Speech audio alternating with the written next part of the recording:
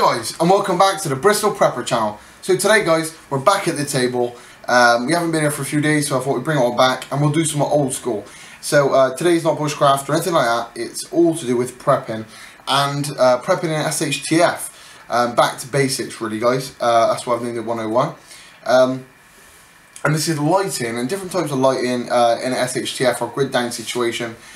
So if the shit hits a fan, all the power goes out. What sort of lighting do you have at your disposal, and what can you use, and what could you buy now and obviously keep and prep ready for a bad situation like that? Grid down, natural disaster, SHTF, anything that happens where it stops electricity from working so you can't use your lights. So apart from a generator and then running your own electricity, let's talk about some of these things. So the first big one and cool one is this. This is my oil lantern.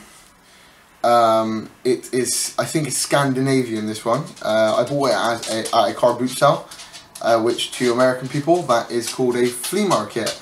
It's Scandinavian, it's a standard oil lantern. I need to change the wicks on it, but I bought this for £4 or £5. £4 I bought this for. Mrs. Bristol Prepper just helped me out there. Yeah, it's £4 we bought it for. So it's a real bargain for £4. And a nice oil lantern. Yeah, so and these will last for ages. Obviously, all you got to do is top it up with oil. They do burn for a long, long while. Yeah, the only thing then you'd have to prep is oil and then obviously wicks, because they do burn out and become unusable at a certain point. That's one good thing. They're pretty good. Obviously, it's quite heavy. You couldn't carry this around. You could carry it around your house, but do you know what I mean? It's not gonna be. It's going to be more of a stationary item. You keep it sat down on a side and then twist it, light the area up, and then use it as more of like a room lighting thing more than a mobile lighting option. But they're pretty good. Not everybody should get one of these. They're really good, nice bit of kit. The next one we'll talk about is candles. So we got a few different candles here. We've got a big candle here. Non-scented, I believe this one is, but it's got a really big burn time of 95 hours. If you guys can see that.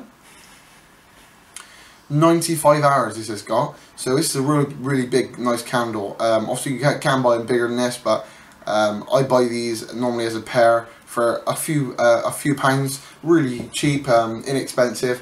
And then so if you can't buy them or you can't find them, you just steal your missus' candles when she's redecorating. She doesn't want them more. So at one time we had a living room, or it's not even came from the bedroom, but we had a purple theme in one of the bedrooms or living room. I can't remember which. And she no longer wanted these because they're purple and they didn't go with the theme of the bedroom. You lads will know what I'm on about. So, and I just apprehended these, and because she was going to chuck them out, I just took them. Obviously, it's not burnt at all because women, they buy candles, they daren't burn them. That's not the idea. Do you know what I mean? They buy candles, they never burn them. And I tell you, if you set your missus' candle alight, she will lose her shit. If you burn one of her decoration candles, that's it. You'll be sleeping on the sofa for weeks. So anyway, nick her candles when she's redecorating. And obviously then it's free. I'm not sure the burn time of this. The same sort of thickness, I'd guess approximately 30-hour burn time, maybe 25, something like that. But yeah, that's the candles are always a reliable option. They're just great. Obviously, bang on the side, you can put as loads for your house, really cheap. And then in a grid down situation, I've got to do is light them, and you've got a nice bit of lighting. They give off a good amount of light, not crazy amount, but enough that you can see the room you're in, and it'll do the job, you know.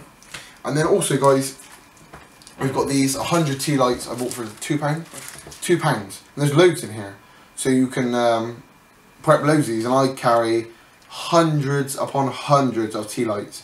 Not all of the same brand, not all bought from the same place. Just I'll be walking around shopping with the missus, and I'll see some that are on offer or on special, and I'll buy them. So now I have hundreds. I bought, I think it was like 600-700 for like £5 once. That was an amazing deal. There are so many in there. It's a huge box. I bought from a hardware store, but you can buy them anywhere. Like stores where you go there and it's for women's decorations and shit, and scatter cushions and fucking shit they put in bowls, and then candles are not allowed to light. Them sort of places, you get loads of candles there.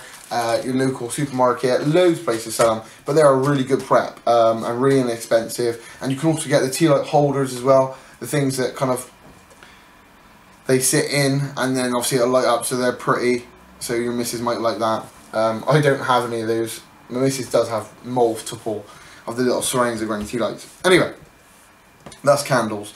Really good option, I think. Everybody should get a candle, some candles, and invest in them, guys, because nothing can go wrong with this. Nothing can break. Unlike this, this has metal parts, so a part could fall off, or I don't know, the glass could break, or the surround could fall apart, or rust. But this, nothing goes wrong. Nothing goes wrong. It's just a candle with wax with a wick in it, and you set it alight. Nothing can go wrong. So this is a really good option.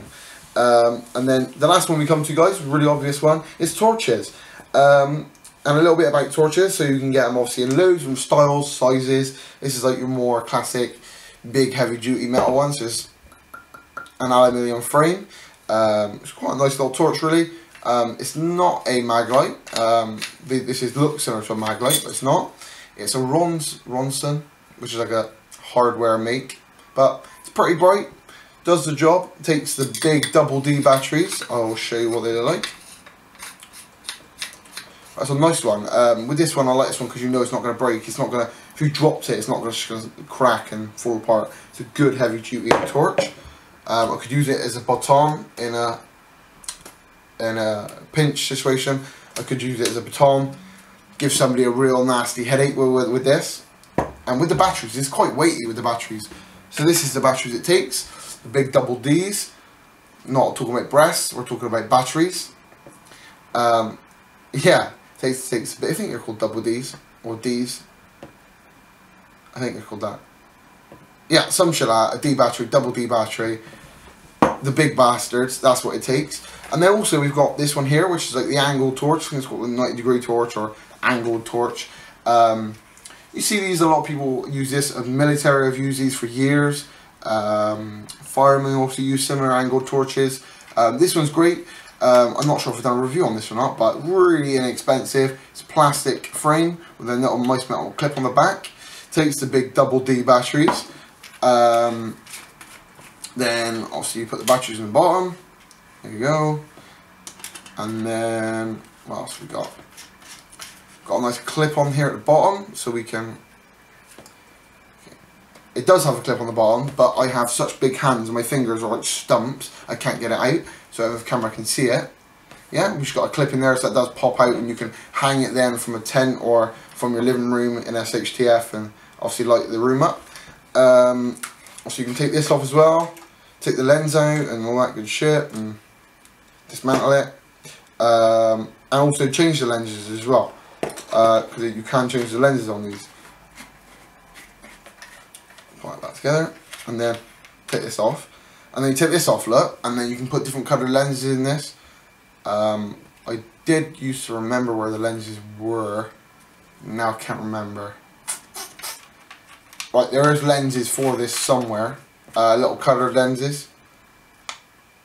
God, that's going to annoy me where they are. But yeah, somewhere on this torch, little coloured lenses. You can put in like red, yellow, blue tinted lenses, and that you can use different coloured lenses for different situations. I won't go for all that, but yeah, really cool, nice bit of kit. And it's cool because you can put it on your pack or on your assault vest, and obviously you don't have to hold it like this or like this. It just attaches to you, and it'll light up in front of you. Really cool, nice bit of kit. Not amazingly bright, but do the job. Then we've got something like this, a smaller handheld LED torch. This is made by the RAC, which is a car company in England. They're like a, what's the word? Like a breakdown company. So if you break down, they'll come pick you up. This is this company, RAC, and they make these torches, LED. This one is going to be, I think, the best one in SHTF compared to any of these, because these big bastards, they're good, obviously hold a lot of life, but you do not find them as much as you find the AA. So this big bastard compared to this small little chap, this small bad boy is the AA battery. You find these everywhere. In your TV remote, in your kids' toys.